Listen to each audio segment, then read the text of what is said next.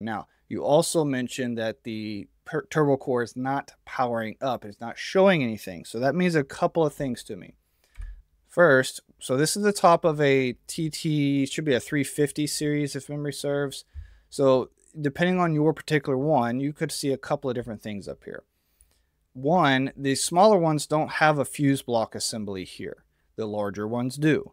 So if you're not seeing anything boot up, and specifically what that could mean is either on your backplane board or your I/O board, which I don't have a quick picture of, but that's going to be down in the control panel close to the system controls.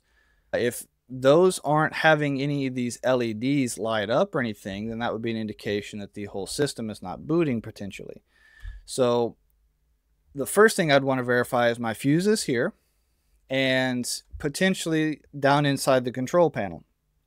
So there will be you'll still have a power panel with typically like a disconnect switch or a breaker in the power panel for the whole chiller as a whole, and then it'll pass up here through this port to the Turbocor terminals, and then the larger ones will have a set of fuses here. So whether it be, are you getting power into the compressor for the feeding the fuses, and obviously this one doesn't, or do you have a blown fuse somewhere, right? Any of those things are going to cause a scenario where it may not be powering up.